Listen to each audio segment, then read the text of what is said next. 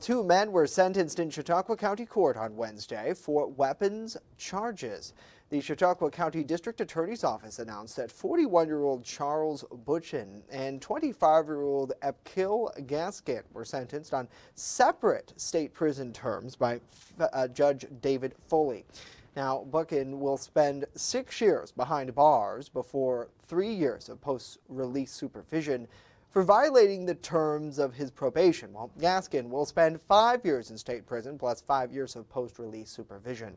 Both were previously convicted on separate charges of attempted criminal possession of a weapon. That's a Class D violent felony.